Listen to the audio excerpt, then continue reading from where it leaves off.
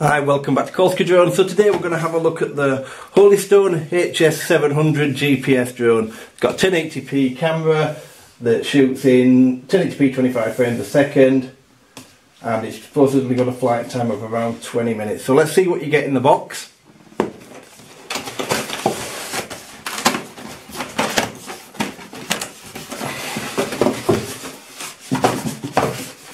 Never easy to get out of the box.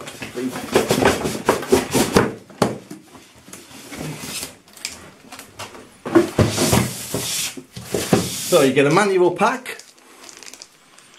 Look at the size of that manual pack. We'll have a look at that in a minute. You get the transmitter, and in here you get the drone. So let's just take everything out of the box quickly, and I'll show you what you get.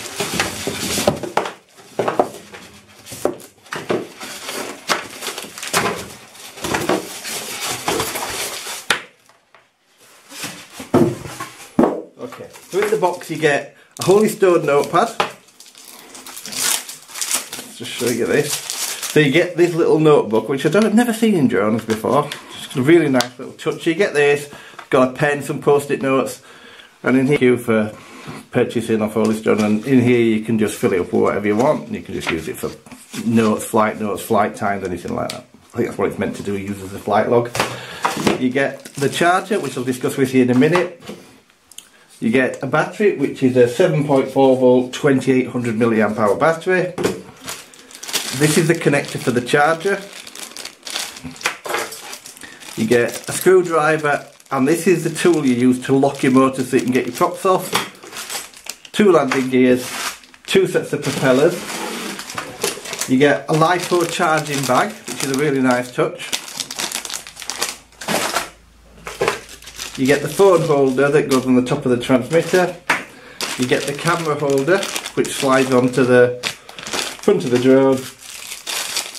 You get the cable to connect the camera to the drone, which I'll show you again. And then you get the 1080p camera, which is powered from the drone itself. And you do need an SD card for it, because it doesn't come with one. So that's what you get in the box. So this is the drone itself. So you can see the drone, it's very nicely made. In fact, it's really nicely made. The motors feel nice and smooth. Let's see if I can remember what, I think I've got to write down what these motors are. Yeah, these are 2204 1500 kV motors. And they feel very, very smooth. It's like a matte white finish. It's really nicely finished off. The seams are good, it's not like, it looks like it's been bodged together. It is really, really nicely finished off. So what I'm going to do is, let me just pause the video. I'm going to build it together, and then I'll show it, and then I'll put the landing gear on when I come back, so I can show how the landing gear go on. Okay, so by the magic of video, it's all in one piece. So let me just show you how it does go together, so you know yourself. So the props are self-tightening. So the left and right-handed props. So hold the motor and spin them off. You get a tool to do this. So they're marked A and B, so if you can see on the arms, I hope that shows up okay, but you can see that one's got a B on, and that one should have an A on. And in the centre of the props, they also have the writing on. Notice that'll pick up well on the camera. So you can't really go wrong, but you can't put them on wrong anyway, because they'll only screw on one way. The camera, this camera just fits into the front of here.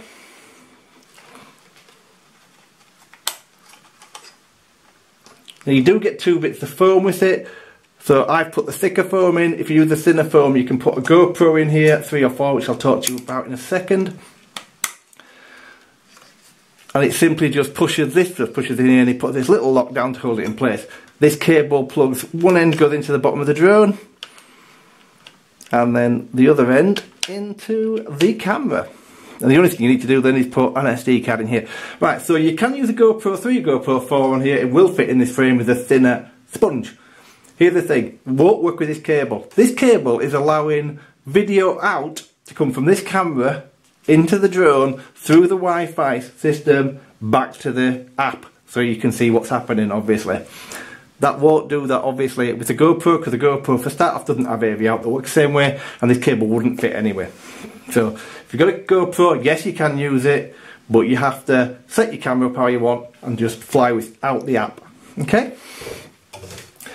The landing gear is ace. So if you can see this little clip on here, you push that in, and I pull that out and twist it out. So if you look on the bottom of there, it's got a little locking mechanism. Can you see it? Like a key.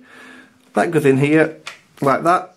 Twist it, and lock it in place. Same on the other side. Absolutely love that design. And then your battery goes in the back here. Pull down on that. Pull it out. Okay, so you can see inside there's your battery connector inside, and that simply locks into place there. Now, unlike other videos I've seen on this drone, all the ones I've seen and the pictures I've seen on the internet, it doesn't have a power on button. This one does, which I don't understand really. But yeah, this has come with a power button, which makes a massive difference. It's much better having the power button on it. So that's how you assemble the drone. On the transmitter, you have a little rubber bung that goes in the top of here. You just pull that out, and then this holder which comes in the bag just pushes in. And then you open that up and put your phone in. It's as simple as that. Right, let me just talk to you about the battery charger before I forget. So this is the battery charger you get with it. And this plugs into your battery. Exactly the same way the Bug 3 works. Bug 3 Pro. So this plugs into here. And then this plugs into here like this, and this plugs into a USB. This is going to take between 5 and 7 hours to charge it. Okay? I do not recommend using this. What I recommend doing is using this bit, and you can buy a thing called, there's loads of them apart, a B3 charger, which charges 2 and 3S batteries up through their balance ports, which is what this is going to plug into. And it'll take half the time to charge it. They're about 5 or 6 quid. You can get them everywhere. Obviously, if I can find one, I'll put the link in Amazon when I put the link for the drone in, so you can see what. But it is a better, much better way of doing it, because you're not going to take 7 hours to charge. So, I wanted to clear that up before I forget. Okay, so this is the controller. So as you can see, the controller has left and right joysticks. You can select mode 1 or mode 2. You can change that, tells you in the manual how to do it. It's simply a matter of pressing some buttons. I fly mode 1, which is where I turn it on. You're going to see it's got mode 1 in here. So if you look, I'm in mode 1. If you set it up differently, when it comes out the box it'll be mode 2. So in other words, throttle on your left, I fly throttle on the right.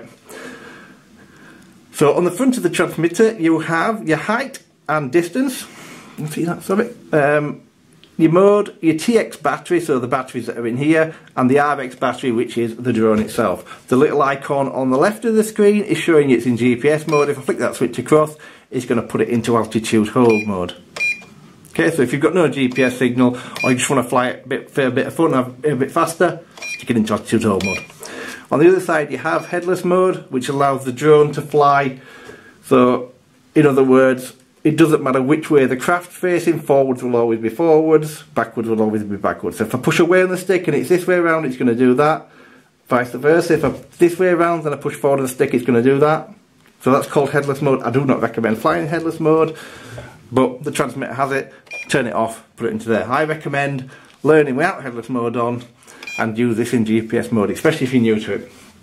Top of the drone, you've got take off and land. You've got your lock button, which unlocks your motors. You have a return to home button, and on the other side you've got your camera button. Short press camera, long press for video. Okay? And then on this side you have a wheel, which isn't used on this, it's on certain other drones. That would be the wheel to adjust the gimbal. The gimbal is a fixed gimbal, and when I say fixed, you can adjust it before you set off. So if you're flying at a height, I'd recommend pointing it down a little bit. If you're flying it quite low, maybe put it straight forward. You'll get the idea, because you can see on the app what it's like anyway. So it might be better just for you to have a little tootle around with it before you want to film, get it to how you want it, land it, set your camera, and off you go. So, that's the controller, that's the drone. So let's just turn it on. Turn my controller on.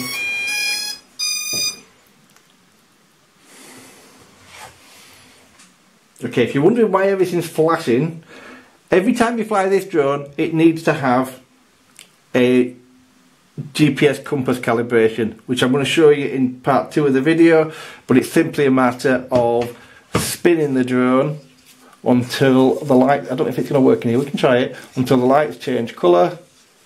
So I've got green there, face it downhill, do exactly the same again until we get another flashing colour. Okay, and now you've got steady lights. That's telling me that it's ready to fly. Obviously do not do compass calibration inside, do it in an open space away from anything. Try not to have your mobile phone in your pocket. Make sure you've got no magnetic objects so you get a good compass calibration. But that's how you do it, you get the general idea. So now that's took it out of the calibration mode. So let's have a look at the app.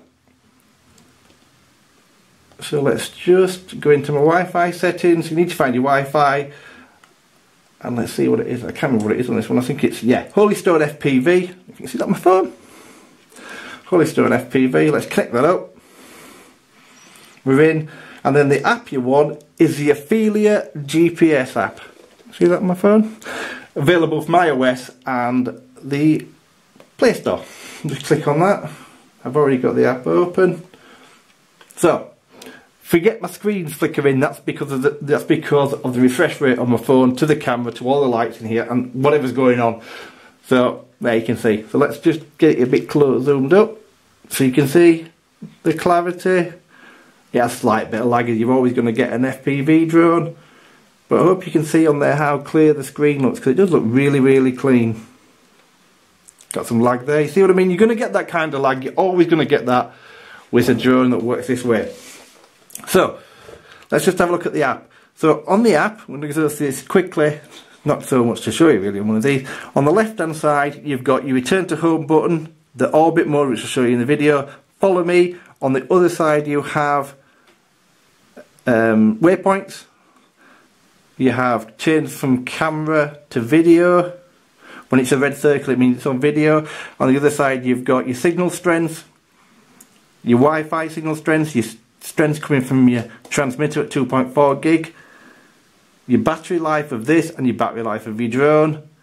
The other side is your GPS count, and then you've got your cameras, your video playback settings. And on here, you can adjust your parameters for your flight altitude, your flight distance, and your flight radius. Make sure you adhere to the laws in your country. On them, it's a very hot topic at the minute, so make sure you do adhere to them. They're not set to anything in a minute, but I can put in 120. I think I should have deleted everything out of the box first. So if I press 120 in, turn that on, let's do it again. I've just deleted the box on it. 120. So I think if I come out of that now, submit save data. So now I have a maximum flight altitude of 120 metres. It won't go above 120 metres. Now, it's supposedly got, I haven't tried it, so it's supposedly got a Wi-Fi range of around 300 metres and a flight range of around 800. So we'll test the flight range, as I say, in the video that's coming up. I probably won't be going 900 metres with it, but we'll get some kind of idea what it's like. So overall impressions, the drone's really nice. I like the fit and finish of it. It's fitted, but it's finished nice. It's got nice motors. They feel dead smooth. 1700 kV motors, so they should be decent. It should have a nice flight time.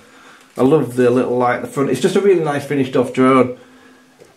So this is available from Amazon. I got this from. So I'm going to leave the link below for the drone itself. Obviously, it comes from Amazon, so you are going to pay more money for it than if you were to get one from China. But what you're buying is the returns policy, the fact it's going to come next day, and I still buy a lot of drones from Amazon, even just to review. I bought this for myself, but I buy a lot of drones to review because of that point. So I'll have a video coming as soon as possible when the weather clears up, stops snowing or stops being really windy. It's a bit of both today. It's going to rain, so as soon as the weather gets a bit better and I can get out, I'll get a flight footage done of the drone. But I'd imagine it's going to fly really nicely. I'd be shocked if it didn't. So, thanks ever so much for watching. Have a fantastic day.